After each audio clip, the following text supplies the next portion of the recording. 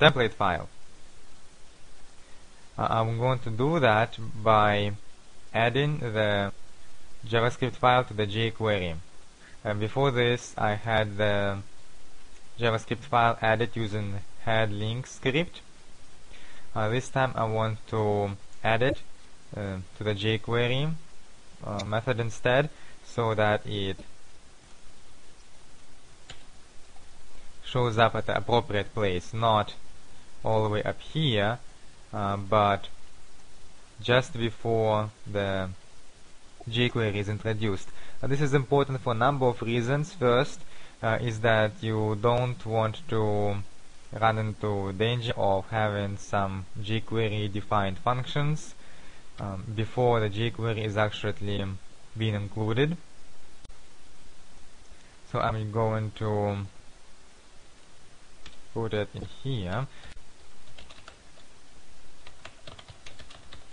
So I'm adding the JavaScript file to the jQuery block in the HTML page.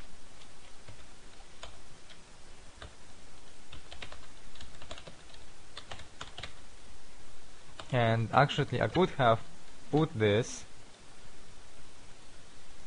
right here, and that will be fine. And you might want to do that if your JavaScript file contains functions that are going to be used by every single page in your project.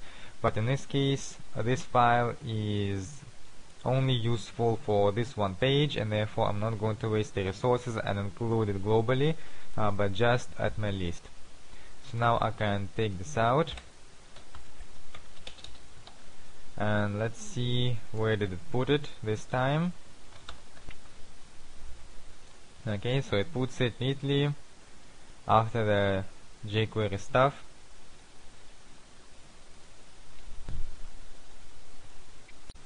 And with that, I'm ready to edit the front-end JS.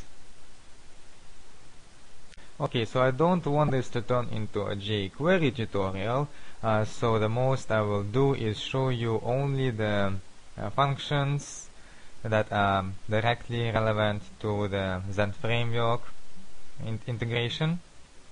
And what we need to fix is the fact that when we navigate through our links, like and, beginning, and so on, the next and the previous link will now have to be adjusted accordingly. So for example, when I'm in the beginning, the next link is 2.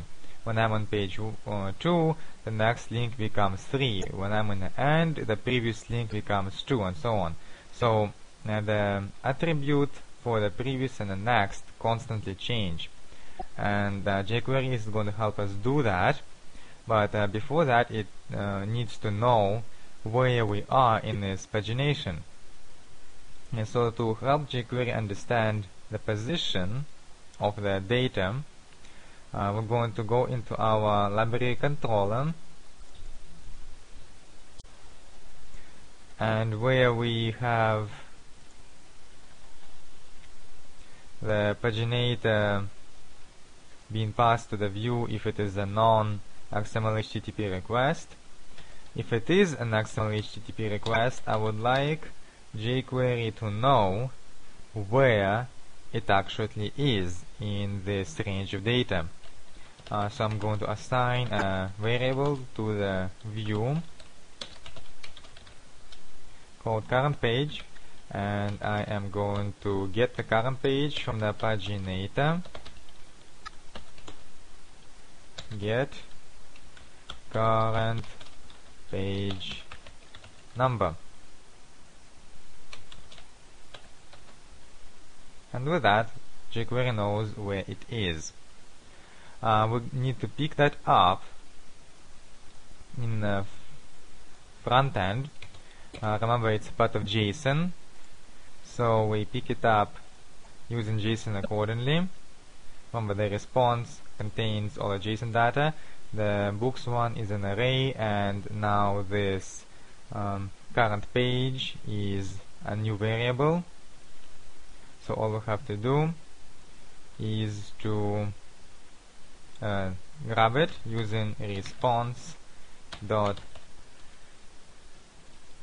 current page. Okay, obviously this makes no sense the way I put it, and what I'm going to do now is to create a function that adjusts the page link address of the next and previous. Now, how am I going to do that?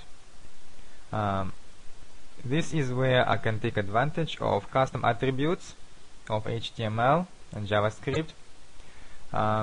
In my pagination, I am going to add an attribute to the A tag called page, and I'm going to set some default data so that it doesn't look empty on the first visit of the list.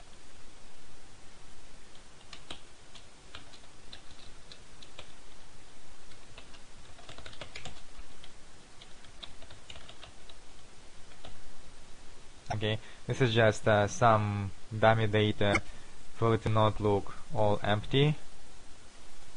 I could have left it blank.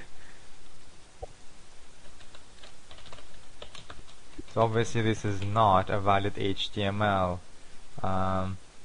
attribute, but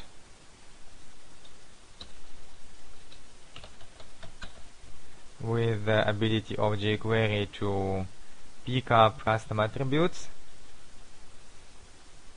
we can do the job. So I'm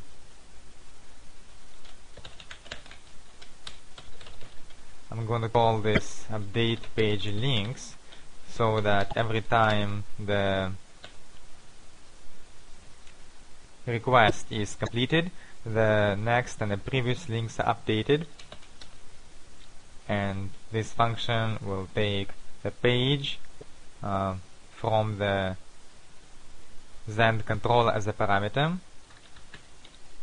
So I am querying for the previous link, and this is where I'm changing the attribute I just set, and the previous link is going to be one less than we are currently at, and the next link will always be one more where we are currently at.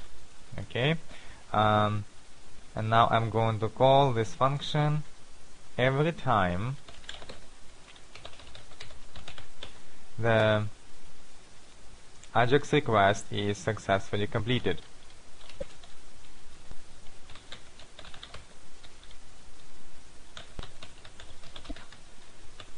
So what's happening here is that when I execute the JSON request, the Zend Framework, it's going to give me this whole JSON response with the books and all the data, as well as the current page, so that the jQuery knows where it's at, and it's going to pass the current page as the parameter to the update page links, which is going to update the next and previous links.